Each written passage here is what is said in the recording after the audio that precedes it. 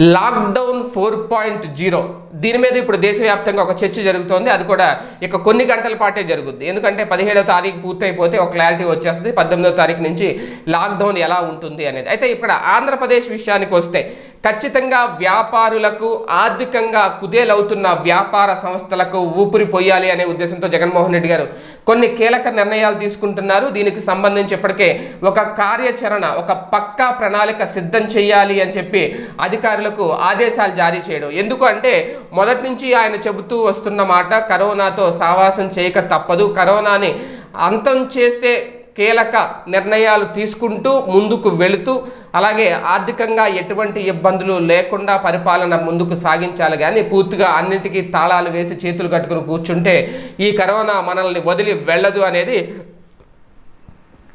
మొదటి నుంచి చెబుతున్నమాట. అయితే ఇక్కడ విద్యా సంస్థలు, ప్రజా రవాణా, అలాగే సినిమా హాళ్ళు, రెస్టారెంట్లు ఇవి బాగా ఆర్థికంగా ఆదాయం తెచ్చిపెట్టేది ప్రభుత్వాలకి.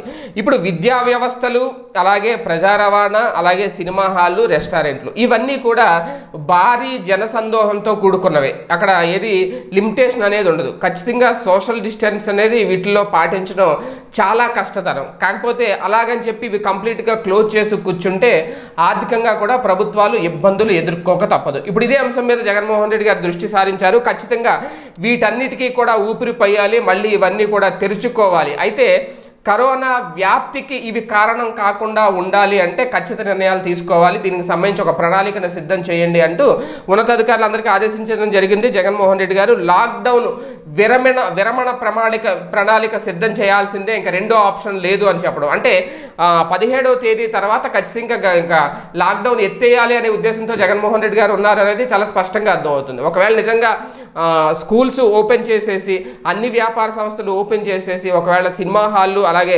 రెస్టారెంట్లు ఇవన్నీ కూడా ప్రారంభించేస్తే అంటే ఆర్థికంగా చేయూతనిచ్చినట్టు అవుతుంది. కానీ అదే సమయంలో కరోనా పరిస్థితి ఏంటి అనేది కూడా ప్రశ్న వినిపిస్తుంది. అందుకే దీనికి ఒక ప్రత్యేక మార్గదర్శకాలు సిద్ధం చేయాలని చెప్పి అధికారులకు ఆదేశించారు.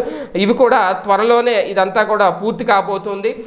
అదే టైంలో వలస కార్మికులు, వలస కూలీలు రోడ్ల మీద వెళ్తున్న పరిస్థితి, వాళ్ళందరినీ కూడా ఆదుకోవాలని కూడా ప్రత్యేకంగా ఆదేశాలు జారీ చేశారు. అంటే త్వరలో ఒకవేళ పూర్తిగా వీళ్ళందరికీ అన్నీ ఓపెన్ చేసేందుకు గనక ఒక పక్క కార్యాచరణ రూపొందిస్తే కేంద్రం లాక్డౌన్ ఎత్తేసే ఆలోచనలో ఉన్న నేపథ్యంలోనే ఈ నిర్ణయాలు తీసుకున్నారు జగన్మోహన్ రెడ్డి గారు అనే సంకేతం కూడా వినిపిస్తుంది. 17వ తేదీ తర్వాత 4వ విడత లాక్డౌన్ అనేది పూర్తిగా రాష్ట్ర ప్రభుత్వాలకే వదిలేస్తారు అనే ప్రచారం కూడా జరుగుతున్న నేపథ్యంలో ఈ ప్రణాళికలను సిద్ధం చేసుకుంటున్నారా జగన్మోహన్ రెడ్డి గారిది అనేది చూద్దాం ఏం జరుగుతుందో. మరికొన్ని గంటల్లో తేలిపోయే అవకాశం ఉంది.